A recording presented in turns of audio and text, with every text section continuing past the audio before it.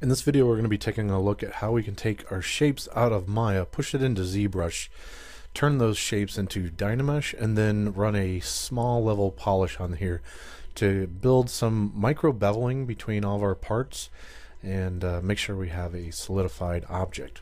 So I'm just going to take this piece that I have, and you can see it's made out of multiple pieces here, like this. I'm going to go ahead and duplicate the whole thing, and I'm going to hide the old one. I'm going to hit Control H like that, and I'm going to select this piece here. I'm going to go ahead and do this. We're going to merge them all together, and so I'm going to go to Mesh, Combine, just like this. I'm going to delete history, Alt-Shift-D, like that, and then I'm going to convert the smooth mesh preview that you see into actual polygons. So we're going to go to Modify, Convert, and then do smooth mesh preview to polygons. When we do that, the default for this is a divisions of 2. Put it on 0, you got your base cage. You do 1, you can see it's going to be the next division up. But I want to do probably something like at least 3. We could even do something as high as 4. Let's take a look at this. That might be a little bit of overkill, but we can make sure that you know, the shape that we have is nice and solid. There's plenty of geo, because whenever we push this over to ZBrush, if it's too low, you'll see some of the poly shading and things like that on there. So let's go ahead and save this out. I'm just going to say File, Export Selection. I'm going to use the OBJ type. I'll have everything on except for materials. I'll export that and I'll put it on the desktop, and I'll call this Temp Maya Shape, like this, and go ahead and export selection.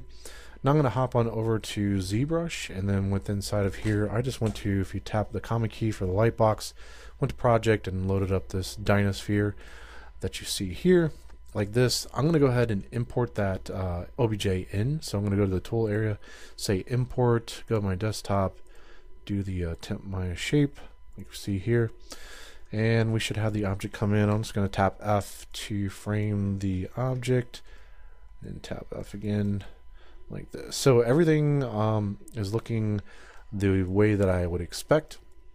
Now if we wanted to turn this into Dynamesh, it's possible to go ahead and do that. Now one thing I could do, because these are separate objects, I could go to poly groups and then do auto groups like this, and then let's turn on the poly frame, and you should see that it's going to turn these into different poly groups at this point.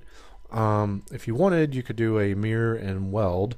So that would actually exist under geometry. We're going to go to modify topology, and we can say mirror and weld. That way our poly groups are the same on both sides. Not a big deal, but just something to kind of note for that. So now if we went to geometry, we could turn this into Dynamesh. We can go open up the Dynamesh area. I'll turn off this button for Dynamesh. I don't want to turn on the blur. Now I could try a value of maybe 500 or so. It really depends on what the size of this object is. I'll try something like 250 first and see what that looks like. So I'll just hit Dynamesh for this, and it's going to take a little bit depending on the size of the object, the poly count for it, and should run through that. And what we should be able to see is if we've got enough polys with our Dynamesh, there shouldn't be a big jump or any real kind of change on our model. It should just look like our same model. If we turn the poly frame on, you can see that it turned this into Dynamesh, and it turned it into a solid model at this time. I can turn off line, that way we don't see all the poly frame on there, but we can see what it generated as far as shape goes.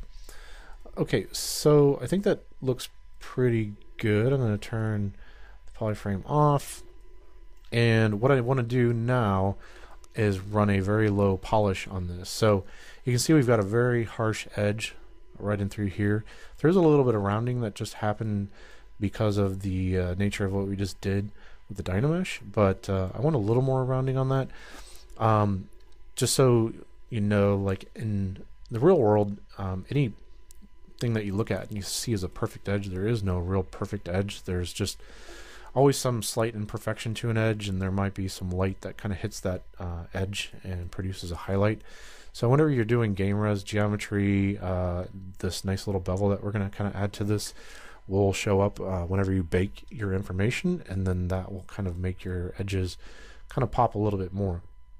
Okay, so we're going to go to deformation, and we're going to use, instead of polish by feature, if you do this one, this looks at the polygroups that are in the model, and it kind of hardens and solidifies those edges based off the polygroups. So we don't want that one. We want to use the polish here. And if you take the little donut hole thing out, that just makes the polish that much stronger.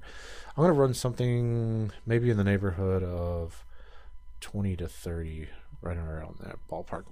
So again, depending on the size of the object and things like that, it might take a little bit longer to run this. One thing that I've found that I could have done before I do this, let me just let this one finish out, is store a morph target. And if I store a morph target, it gives me the ability to get values in between what we just ran. So I think this looks pretty good. I'd be pretty happy with that, but I'm going to hit undo real quick and put it back to its original state. And then I'm going to do what we talked about. I'm going to go and do a morph target. I'm going to say store morph target like this. And we're going to go ahead and go to geometry and I'm sorry, not geometry. We're going to go to deformation and run that polish again. This time I'll do it even stronger just to make sure like it's really obvious the effect that we're going to do. So maybe I'll try like 75-ish, somewhere around in there. And so then that should become pretty obvious that we're running this polish at that point. Because we stored the morph target, it's going to store that position of the model, the shape of the model, before we run this operation. And we should be able to run a slider to get values that are in between the one state versus the other. So you're going to have two, after this is done, you'll have two different states for the model. You'll have the model that you stored and then the new shape that you're going towards. So I think this is getting close to being done.